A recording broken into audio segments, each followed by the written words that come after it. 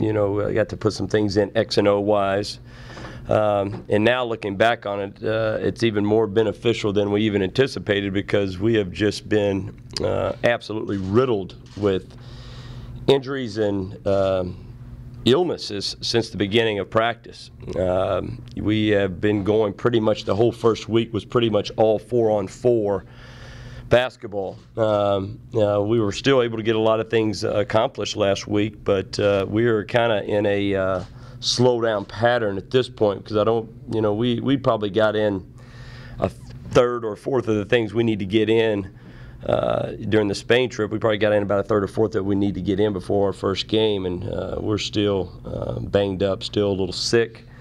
But I like our team. I like our team. Once we get everybody healthy, I like the competitiveness of our team. I like the makeup of our team. I think we've got more pieces than we've had in a while. You know, the injury to Brian Williams is, you know, injuries are never good, but when you look at a young man that was our best defender, our most high energy player on our basketball team, that's never, you know, that's never good. But hey, it's part of the game, and we'll have to have other guys step up and, you know, and try to fill some of his role as far as rebounding defensively and his energy level. But you know, I think everybody on our team from last year has improved. Markel Brown had a great summer, and he's continued on that through the preseason, has looked terrific. LeBron Nash seems to have learned a lot from last season, and you know, he is much better at this point than he was last year. Michael Cobbins, we're still, he's gained some weight, but we're still obviously encouraging him to eat as much as he can and continue to keep the weight on is our big challenge for Michael. But we're looking for much more from Michael than he gave us last year. We're looking for much more production, scoring, shot blocking, rebounding, things like that. You know, Marek Socek might be the most improved player on our basketball team. He still has a long way to go, but he is extremely improved as far as his physicality, as far as him understanding what he needs to do to get on the court. He's been a little bit riddled with injury in the first week of practice, but has been fit about 50%.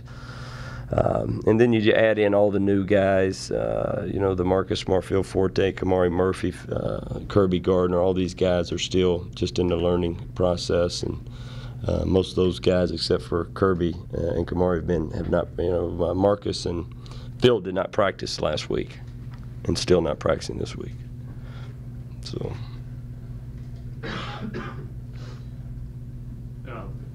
About Marcus, you hadn't been able to do much last. His impact, the way he goes about playing the game, just how beneficial is his impact on everybody else who's been here a while? You know, Marcus is, as I call it, kind of an old school player. Marcus, today's day and age, especially if you come out of high school and you're a top 20, 25 player in the country, it's usually based on scoring. And most of those guys, it's all about them. And Marcus Smart's just the opposite. He is totally consumed with winning. He's totally consumed with to do whatever I ask him to do. His priorities are to try to make everybody around him better, and he has made an instant impact on our team, as he would on any team. You know, it's just his attitude and his approach to the game. He's involved in practice. He practiced the first weekend, and he's just involved in every play, from rebounding to assists to loose balls to leadership, being vocal. You know, he just has no quit to him. He has no quit. He's always making the extra effort. He's always trying to do something to help his team win or help his team win a drill. He's just the ultimate competitor, But yeah, he's made an instant impact on everybody. You know, there's not too many freshmen can do that and not be, especially the way he goes about it leadership-wise. There's not too many freshmen that can come and do that with a team that's returning a lot of players and not kind of be resented. And our players have really embraced, you know, Marcus and, you know, what he's all about.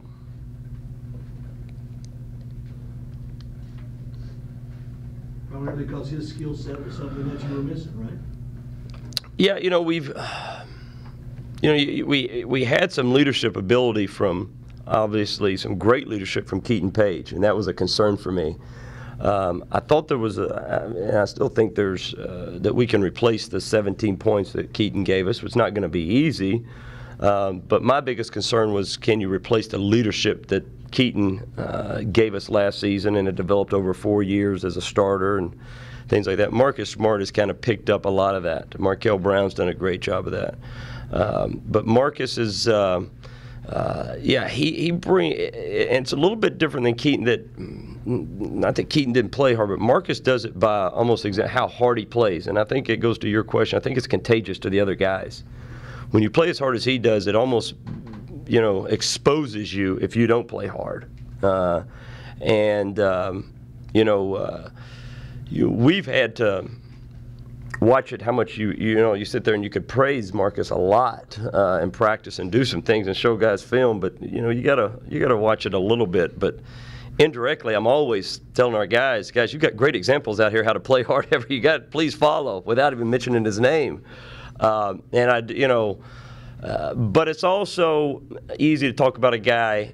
I've coached guys who played extremely hard, but still may not be as unselfish as Marcus is. They play hard, but they're still trying to shoot. Marcus could go a whole practice without shooting, and I could care less. So it's easy to praise a guy who everybody around him knows he's just trying to win. I mean, there's no way anyone could have a problem with Marcus Smart. It's just because he's not selfish in any manner. So it's easy to coach a guy like that. Coach, do you find his body and physicality and his skill set unique for a point guard? And who does he remind you of as a point guard? Anybody? That's a good question. Marcus had played in high school. He brought the ball to court, but I don't know if you would call him the point guard when they were at Marcus High School and won 2 state championships. Phil Forte played some point. Marcus brought it up some. They had another fella on there that played some point.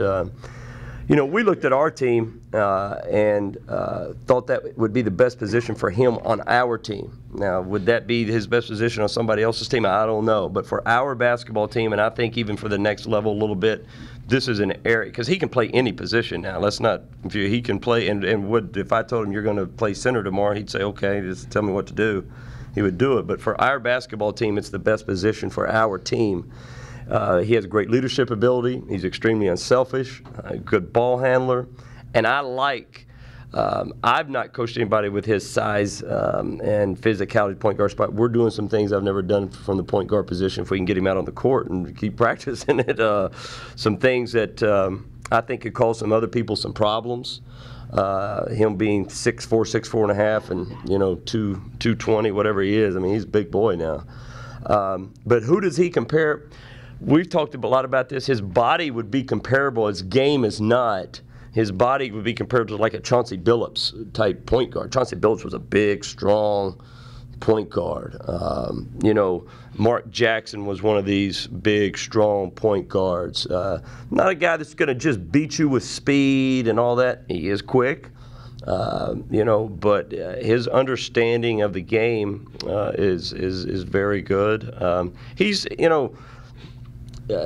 got some things he's got to work on from that, but he forces things at times. A lot of times he likes to make that spectacular play at times when it could be a little bit simpler, and things like that. So there's obviously a lot of room for improvement. Marcus got to quit relaxing off the ball defensively. On the ball defensively, he's very, very good.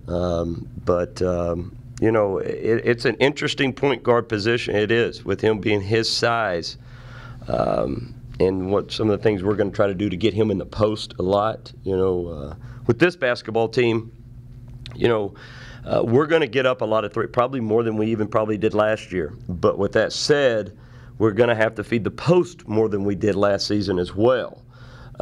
We can't just we don't want to get caught up living and dying with jump shots. We did that a lot last year. Now, we've got to get post production out of Michael Cobbins. Kamari Murphy's coming along, but I don't suspect he'll be a great inside presence this season. He'll score some points because he's got a nice inside pivot jump shot game, 15-foot game. slashing game Murphy does, even though he's going to play a 4 and 5.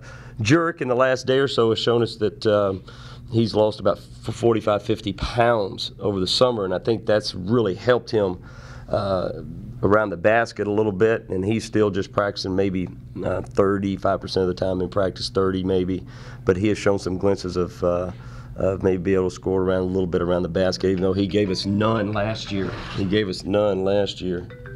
He's probably my doctor. I'm seeing my hip doctor. Everybody seems to be injured around here. But we're going to invert the court a lot. You know, and that's the word we're using a lot. We're going to send our big guys out on the perimeter and go post Marcus Smart and LeBron Nash. I'm going to try as much as I can. Now that's changed with Brian Williams getting hurt. My whole mindset was try to keep LeBron Nash on the perimeter and keep him at the 2s and the 3s. As much as I could, with him having the possibility of playing some 4. Now that's changed a little bit. He's going to play some more 4, but his main priority will be the 2 and the 3. So we're going to get caught posting him. And, you know, we still thought that even when Brian was playing, we still thought teams might put their big man on Brian. But now we're going to be going with a more conventional lineup with 3 guards and playing Murphy and Cobbins and Socek and Jurek at the 4s and 5s. And those are all guys that are 6'8" or bigger. With Olakemi and LB being able to slide to the 4. Olakemi a lot more at the 4 as well.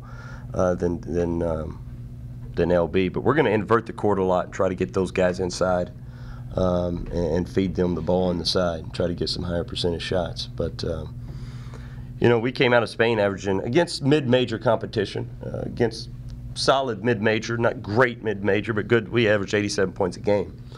So we definitely want to score more than we did last year, for sure. And we're obviously putting an emphasis on pushing the pace.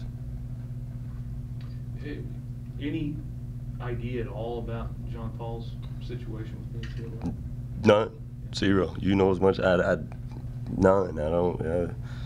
I'm just hoping because it's taking so long, it's good news. And obviously that becomes even more important with Brian being out. I mean, huge. You know.